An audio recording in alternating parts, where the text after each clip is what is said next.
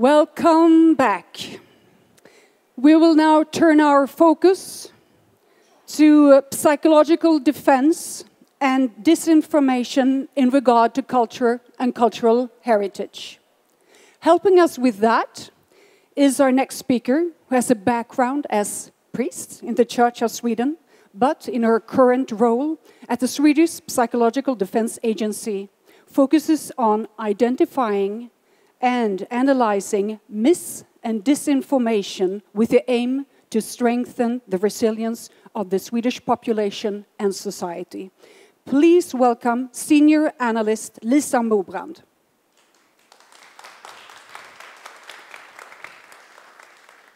So, you should never start with disclaimers, but I like to break rules, so I start with disclaimers. You can't help, but probably I will repeat some of the things that have been said before today, and you should take it as an example of well we coordinate and cooperate with other parts of Swedish society, agencies and civil societies, not as me being boring. And it's also very important to understand that I will speak from the viewpoint of a Swedish defense agency, which means we have a mandate to protect against foreign information manipulation. And I will speak mainly from a viewpoint of an agency in a country that has been spared from war in more than 200 years. That means that some of you would find me unnecessarily alarmistic, probably the Swedes, and others will find me unnecessarily late to the party, probably our other European friends and other countries, because a lot of our friends in other countries know this threat a lot better, have felt it in their own lives. And if you listen closely to the Swedish Defence Research Agency earlier today, you know that their report has many important aspects that we also cooperate with when it comes to actor-driven threats towards the cultural heritage. And the last disclaimer, I am of course deeply invested in the protection of the material cultural heritage, but for natural reasons, since my mandate is about the information environment, I will mainly speak about the immaterial heritage and the narratives about our cultural heritage. That doesn't mean I'm not invested in the protection of the physical, the material cultural heritage. Since I don't want to take too much time in explaining the agency, I'm just going to browse through that. This is our portal paragraph. We safeguard our open and democratic society and counter foreign malign information influence. And we're a Swedish defense agency, but as you all know, since the 7th or 8th of March, we're a part of NATO, which means that we cooperate with NATO, we cooperate with the European Union, and also we have some other international cooperations. But our main task as a defense agency is still Sweden. And in peacetime, as well as during heightened awareness, alert and war, we should lead the coordination and develop the work of agencies and other stakeholders in Sweden's psychological defense. We should contribute to strengthening resilience, here's the word again, that had different meanings within the population, and that's my main task. And of course, further international cooperation and coordination.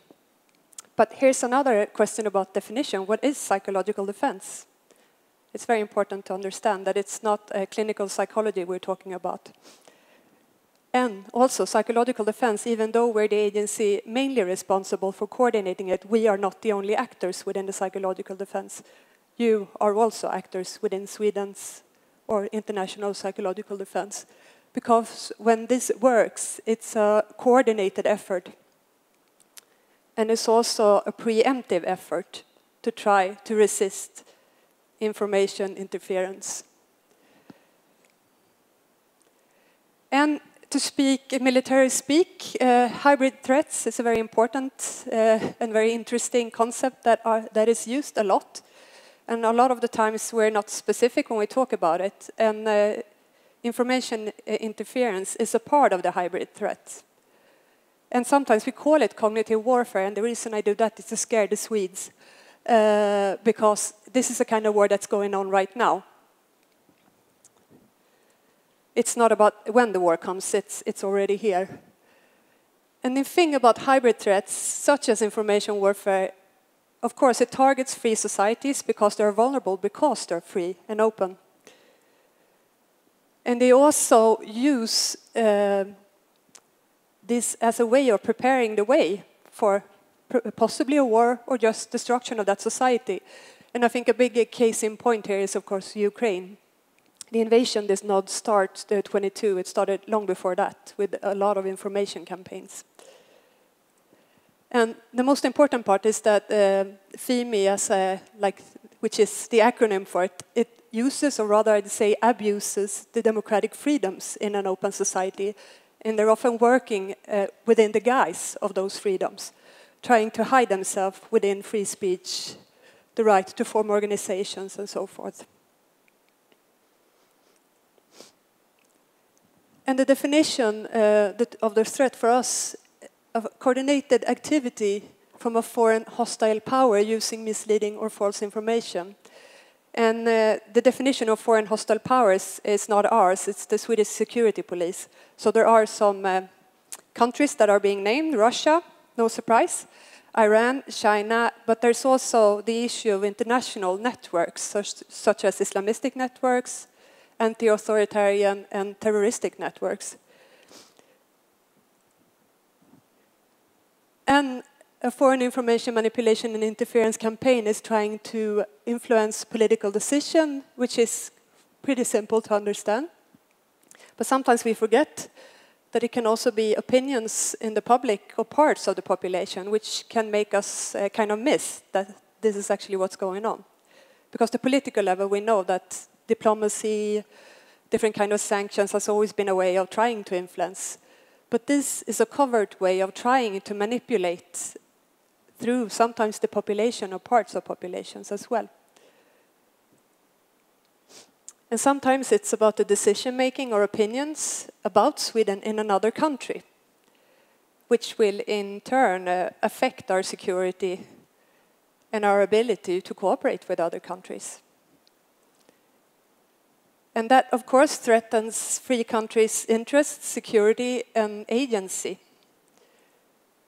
And this is very important in a West European context, is in the general debate or the general discussion about this, sometimes the word information warfare or information interference are used about things within the national context. But for us, as a defense agency, we have to make a difference between what's happening in the national context and what happens outside. But of course, they're interplaying. Free speech, the free forming of opinions, the right to have debates, and sometimes polarized debates or vulnerabilities within that climate is what information warfare is using. And they're trying to hide within this public debate as a way of making it harder to attribute, as we say.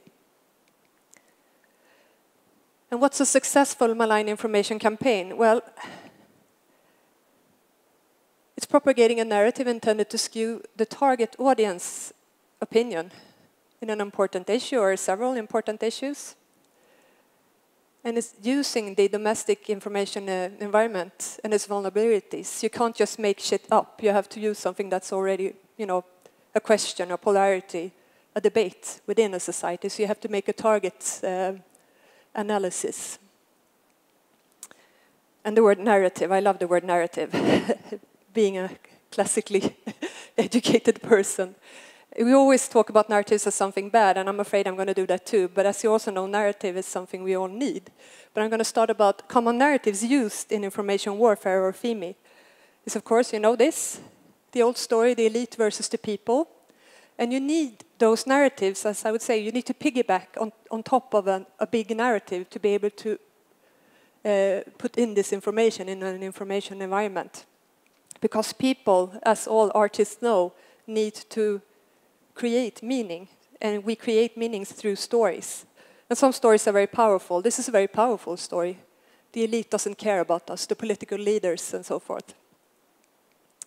Our values are being threatened. It's a very important narrative within information manipulation. We are losing our identity.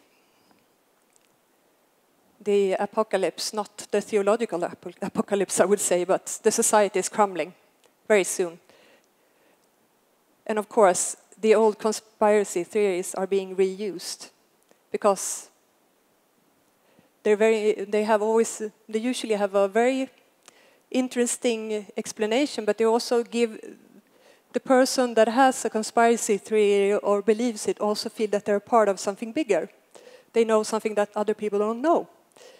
And it's a very powerful feeling sometimes. And I'm afraid to say that anti-Semitism is one of the oldest conspiracy theories that always come back. And some of these things is a rehash of what Anna and Sofia said, I hope. I'd like to point out the fact that the narrative can sometimes be skewed either towards a foreign country, but sometimes within a country in itself, trying to, polarize the debate within a country. And something that's also very important to know about is diaspora interference, which is a peacetime threat. They often hide within cultural efforts. And I think our sister here from Pussy Riot was talking about when you're trying to hide information interference as a cultural effort or corporations or some kind of education or religious freedom. Some homeworks for the Swedes. What picture is this? It's Gustav Vasa riding into Stockholm, 1523, the founding father of Sweden as we know it now. Is this picture historically correct? Is it politically neutral? Does it tell us more about Sweden 1523 or 1908 when this was painted? Yeah, and your Norwegians know why 1908 was a sensitive year to Swedes. So of course, when we talk about narratives and we talk about foreign information interference, we have to understand that we also have a history, even in Western countries, of using our own history and our cultural heritage to create a narrative, usually a streamlining narrative. My kid is a part of a Swedish minority, and the narrative there was that if to be a Swede, you have to speak the same language. And it kind of worked, because their language is practically dead. And this picture was made during a political and cultural interesting time in Sweden. Sweden wanted to manifest itself as a nation and consolidate a view on the Swedish history and cultural heritage. And as a material cultural heritage, it's vulnerable, I know, because it's a mural. But I think the story in this picture is not as important. And sometimes it's the other way around. The artifact in itself is not the important thing, but the history or the narrative about the artifact. Think about that. That doesn't mean I don't love this. I love this, and I want it to be saved in case of war, of course. But I think sometimes you have to understand, is it the artifact in itself, or is it the narrative that is being threatened? And I would also like to remind you that values, and sometimes language, is a cultural value, is a cultural heritage. And I would say, this is not specifically to Sweden, but I would say these are very Swedish cultural heritage, especially the last one about children's rights. And it's important to understand that a lot of the foreign information against information manipulation against Sweden and Western countries target our values. And artistic expressions of freedom or use in controversial subjects are often ridiculed in FIMI and used as an example of the decadence of the Western world. And a lot of the narratives about Sweden, especially in Russian Islamistic information environments, is about Sweden as an LGBTQ-ridden decadent society where families are falling apart. And that's like a reoccurring narrative, and it's being especially used by the Russian Orthodox Church and the Islamistic information environment. And I also like to remind us that, I'm afraid to say that because, I have a background in the Church of Sweden, that Sweden, our openness, I would say it's a result of 200 years of freedom, but sometimes it has also made us vulnerable because we don't understand what is culture and what is actually theme. And here's an example, Russian Orthodox Church right next to the airport in Västerås. I'd like to end with that. What heritage are we defending? Because of course, as I said, we're defending the material heritage, but for me, when I usually talk about cultural heritage, I like to talk about the right to form organization. This is a Swedish, ladies getting together and stitching things up to collect money for poor people. This is the right of public access in Sweden. This is the possibility to educate yourself during your entire life, and not only to educate yourself to become something important or useful, but to learn for the sake of learning, to debate, to learn new things. The free print, I think it's from 1744, right? It's a cultural heritage, a material and immaterial cultural heritage. Of course, the material cultural heritage, but also the narrative and the meaning and how we use them. And of course, children's culture and the right for children to have a culture that is not just, educational or, being some kind of, the right to be anarchistic in a way. This is a very anarchistic story for children. So I think this is very important. When we talk about comprehensive psychological defense, we talk about openness within society, but it's not open if you don't understand that we are being manipulated sometimes. An educated and discerning public is very important, but we still need the trust within groups, and this is actually what they're trying to target by polarizing society. And I like to end with 2 good resources. It's the EU External Action, where they collect narratives. You can go in there and look at narratives aimed towards culture in Europe. And the other one is our handbook to how to defend against foreign information manipulation. I think I'm done, right? Questions?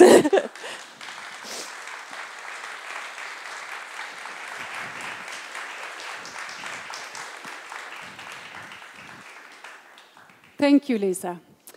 I wonder if you could develop what you just talked about of foreign interference, and how can you reduce the effect of foreign interference and at the same time respect the freedom of speech? How do you really counteract those two? I think it's very hard because there's always, you were talking, the Hanna Holmen lady, I'm afraid I forgot your name, we're talking about the vocabulary is so different between the security sector and the cultural sector. So sometimes the issue in itself is to start having discussions where we actually meet and discuss what we're actually protecting. And I think it's, there tend to be, especially in countries not used to having those kind of threats, as soon as we're threatened, we want to rein everything in. And what surprises me most is actually some of the agents that I thought would talk about freedom of speech are the ones trying to rein it in now. Oh, yeah. And I think maybe it's some kind of reflex when you're threatened. And I think it's the most important part is to keep on this discussion about we have to be able to, as long as we're able to use our own responsibility in this, to not having to use legislation, trying to work together and not see each other as threats. Because legislation is of course good in some matters, but the threat actors, they don't care about our legislation. So it's better if we can try to find ways of cooperate when it comes to the borders between different things. And I think especially, I say a lot of the Western countries have laws, but they're so different between different countries. We have to understand that when we cooperate between countries as well. A lot of foreign visitors to our agency, they come like 4 or 3 times a week. Say, so how can the Swedish civil society actually work? This is impossible. And I always say, you know, it's like the story about the bumblebee. It doesn't know it's not supposed to be able to fly, so it flies. But this is also what we have to protect. When they're trying to give us quick solutions, we have to say, like, so far this has worked, this huge level of freedom. But we have to start discuss responsibilities rather than legislation in this case. Well, thank you, Lisa. A warm applause to Lisa.